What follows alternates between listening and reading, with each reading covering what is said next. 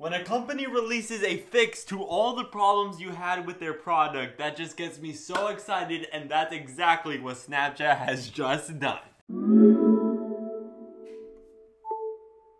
For the past like 2 weeks, I've been wearing these sunglasses at the beginning of every video. And these aren't just like any regular sunglasses. These are Snapchat spectacles. There's actually a camera right here, and to start recording, just press this button and voila, I am recording my phone right now. These right here are Snapchat Spectacles version 1 back in 2016. So Snapchat has actually refreshed them, added a nice new refresh to the Snapchat Spectacles. Now they're called Snapchat Spectacles version 2. I originally said not to buy the Snapchat Spectacles version 2 when they were released in late April of this year because I had 3 gripes with the product that weren't fixed yet.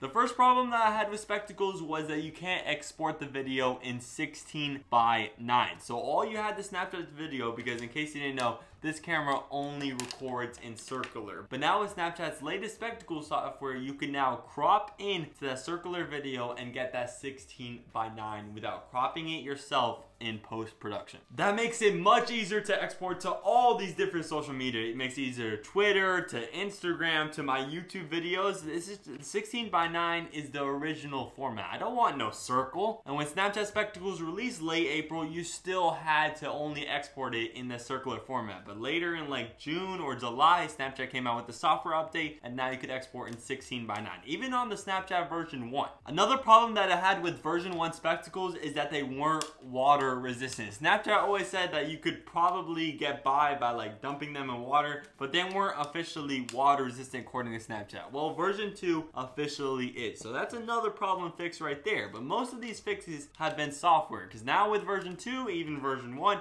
you can now take a photo. Importing them from your sunglasses to the Snapchat app is now supposedly 4 times faster. They instantly import in HD. All these software fixes came after 2 months of the Snapchat version 2 being released. So when Snapchat version 2 was officially announced and open to the public, I'll say, no, don't get them, because it's the exact same problem as the version 1. But now both the version 1 and version 2 has got those software upgrades. Because I can take a photo right now, and voila, I just took a photo. But what I didn't say in that don't buy Snapchat version 2 video is that I don't really like the design of Snapchat Spectacles that much. Because just take a look at them, and just take a look at them on my face. They aren't normal sunglasses. They look a little peculiar, and in this version, the camera actually like really stands out. But it's not that version 2, and then I'll get to the ones that they released today. They got me really excited. But Snapchat version 2, they took out this yellow ring so it matches the color of the actual sunglasses. And also in version 2.0, they made this technology compartment a little bit smaller so it's more comfortable for being on your face. But that whole spiel gets me onto what Snapchat has to release today on a kind of new upgraded version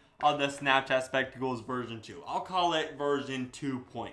Version 2.5 started out at $200, version 2 started out at $150, and version 1 started at $130. So Snapchat's kind of raising the prices, but I kind of think it deserves it. Having a camera on your face, although very, very weird and not like accustomed to the culture for many, many people, this is so convenient because the best camera is the one you have on you. And it is as simple as just pressing a button and I am recording. That simple. So Snapchat Spectacles for $200, that's still great value now with all those software fixes. But version 2.5 isn't really a massive internal spec upgrade, it's an external hardware upgrade. And now it's called Nico and Veronica. I wonder where Snapchat has gotten these 2 names, Veronica and Nico. Veronica is definitely the spectacles for girls, and Nico is more the spectacles for boys. I haven't said this yet, but for the first time in Snapchat Spectacles history, Snapchat is changing away from that circular format, and now they actually look like really good, and they look like special spy glasses. Just take a look at Nico. I want that. So Snapchat, although you bumped up your spectacles up $50, you have made them much more appealing. Look at them, just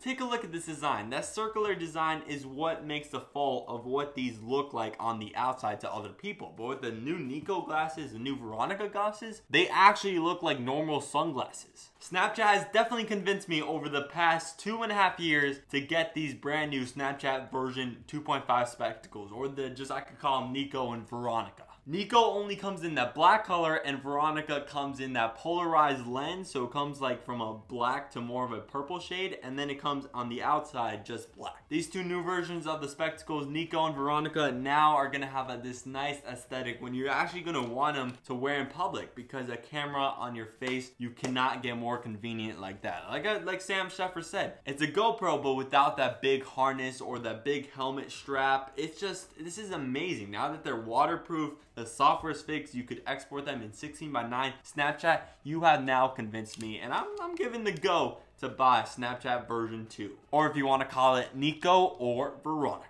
I'd love your opinion about the brand new Snapchat version 2.5 Nico and Veronica sunglasses. What do you think of a camera on your face? Because this is kind of the future, kind of maybe if people adopt it, but you are for sure an early adopter with these glasses. Thank you to all my subscribers for watching this video, and I will see you tomorrow.